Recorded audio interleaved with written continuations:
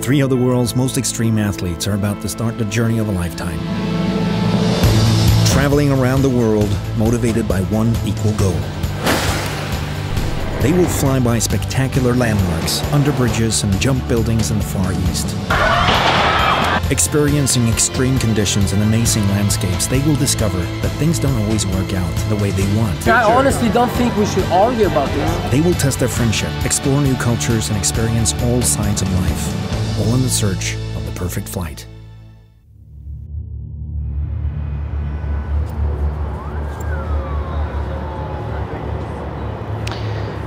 I think it's more wind now than it was 15 minutes ago. Yeah, you okay? I know.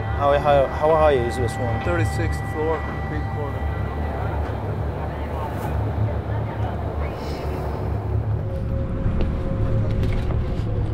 Recording? Yeah. It's run a little.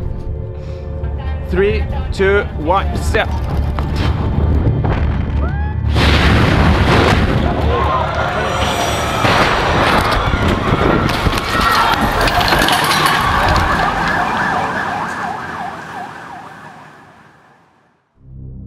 Yuki and Ludo has just arrived in Bangkok, Thailand. The goal for this trip is to base jump from a skyscraper somewhere in the city. Espen will join them in 3 days, but until then, the guys will check out potential buildings and landing areas. We just arrived in Bangkok, and this is one of the trips that I've been looking forward to the most. And we're gonna do nothing but fun base jumps off buildings. It's scariness that actually makes me very aware of what I'm gonna do, how I'm gonna do it, and to actually keep my mind where it's supposed to be and not just fuck around, you know? Jumping in building, especially in Bangkok, like in that place, that's a lot of different factors that you have to take into consideration. It's Bangkok, so it's a total chaos with the wires, like it's cables everywhere. So we're checking out landing areas and see how much is going on down there, which is a lot because it's a busy city, so I wouldn't expect anything else. Building jumps is more Yoke style. He likes that, and somehow he managed to convince me that I should do it. I must admit, I don't feel super good with jumping buildings because I never did it. I have mixed feelings, I'm a little bit nervous. As far as we've seen now, of all the buildings that are here, it looks like it's a really sick playground for the boys.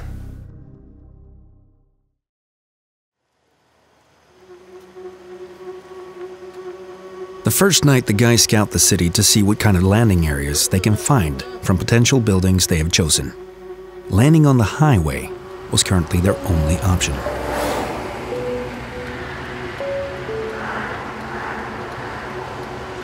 I'm not doing this. No. I understand that. No. It's no room. People are driving like crazy. They barely move out of the way for that. I need better chances of survival than that. I don't like it. I don't like it. No. The red sky? Yeah. Oh, we could. Jumping buildings in Bangkok is definitely hard because some of them you really need to have a good plan. Well, I would have loved to find another better landing option than the highway, because when we drove past it, it was a lot of cars driving really fast. I know it's scary, but we're gonna have a look around and see if we can find something else. So I don't want my canopy to land like on the highway and then get snagged by one of those cars. That would be the end of it. So we're still gonna have a look if it's better now. Unfortunately, this jump was too high risk, so they have to come up with another solution to get a jump done. So after trying to do some illegal jumps that didn't actually quite work out, we started looking for the potential of finding some legal possibilities and see if it's possible to actually get some permits. So thankfully to my sponsor, they helped us out by giving us permits to jump the biggest building in Thailand. They're gonna shut down the street, they're gonna give us ambulances, and they're gonna make it everything prepared, so we're gonna have a great session. On the third day, Espen reunites with the group. He is fired up over the news that Yuki has arranged a legal jump from Thailand's tallest skyscraper, the Bayoki Sky. How are we gonna go and pick up Espen? I wouldn't call it once in a lifetime, but rare in my lifetime experience. We have permits to jump off the highest building in Thailand. Actually, I'm pretty stoked, dude. I love jumping buildings, it's so fun. It's like being inside an action movie and you are the actual stuntman star and everything at once. Bayoki Tower, the highest building in Thailand. It's a little bit above 300 meters, about 1,000 feet. It's a nice building to jump from. It's quite vertical. When I look around this city, I'm thinking this is a lot of gnarly landing areas. It's high buildings around the building that we're gonna jump. The landing is kind of small. It's a small street. It makes the wind a little turbulent in it. I am mentally preparing to land on that narrow street down there. I know from other people's experience that wind conditions can be a little tricky in the town. So I'm just getting used to the visual, how it looks from above. You really have to put your mind and effort into being able to do a jump. It's not just showing up with your packed parachute and say see ya, you know. You have to actually come up with a really solid plan and stick to it and kind of just have the nerves to live it through.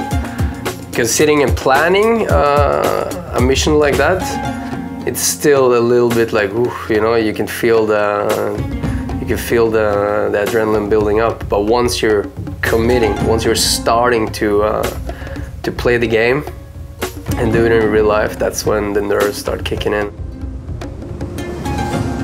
The next morning, the weather is not looking promising. The wind conditions are far from ideal. Base jumping in this kind of wind from a skyscraper can result in an uncontrolled landing that can be extremely dangerous. They can only hope that the weather will calm down at sunrise. It basically means that it's strong wind, we have to wait. It's really bad actually, because the thing is that usually wind is not a big issue because we jump in big open space in the mountains. But in the city, almost just 2 meters per second can be horrible, and it can really fuck you up big time. And you feel here that now it feels like the wind is coming from there, but it's actually coming from over there. So right here, it's so much rotors.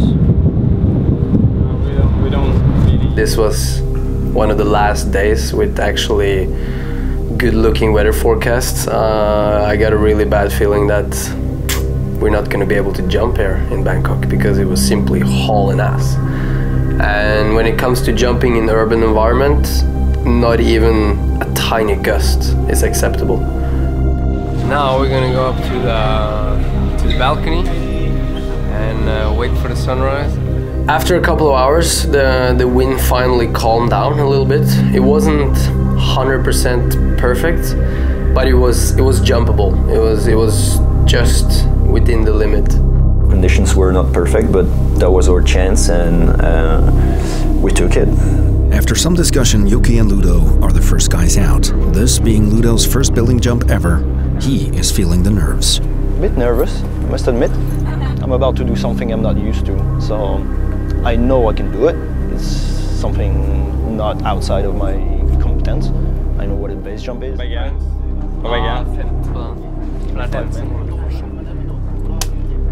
You stoked, man? Yeah. It's good. It's allowed to be stoked on a day like this. I'm a little bit nervous.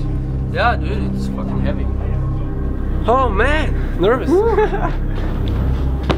Oh, I love my job though, but it is pretty nerve-wracking sometimes. All your cameras are good?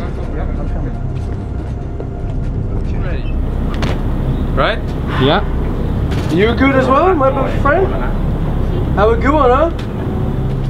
Have fun, buddy. 3, 2, 1, see ya.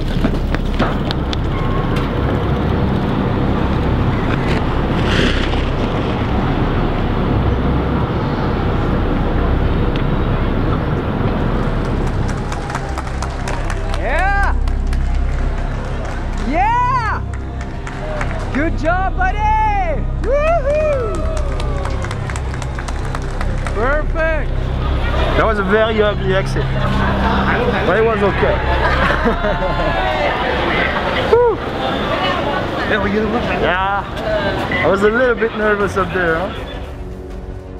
We decided to go again because it was a really nice building, and I didn't find the landing any problem. The first jump goes according to plan, and now it's Espen's turn to jump with Yoki. But the second jump is going to be quite different than the first one. We should get the stuff on so we're ready whenever it's good. I think it's more wind now than it was 15 minutes ago. The stress level was definitely rising and rising and rising. I decided to go with Espen, just do a two-way and go straight. Getting close to ready? Yeah, I'm ready. You ready? All right. Okay. Well, you're first.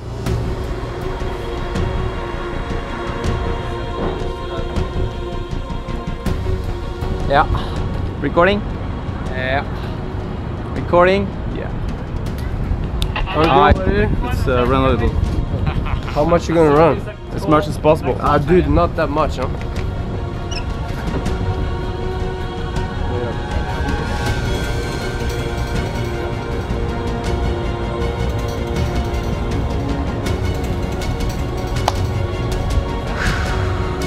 Ready, okay? Yeah, I'm good. Alright. 3, 2, 1, step.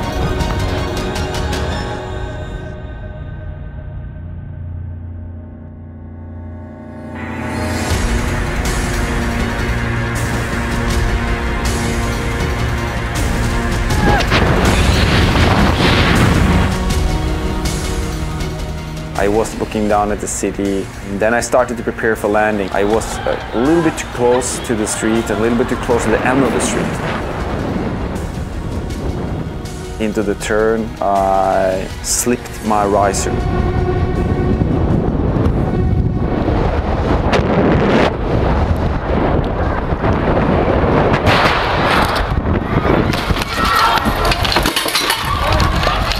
Fuck me!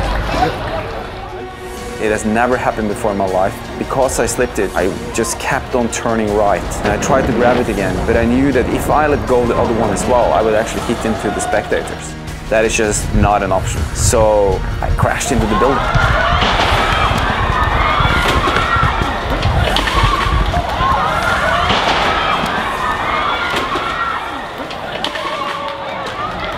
I basically fell down from 6-7 meters with no canopy and straight into the street. Yeah, I am in pain, so I gotta check out my legs. Not good at all. Not good. My lowest moment in life when it comes to risk management. Totally embarrassing.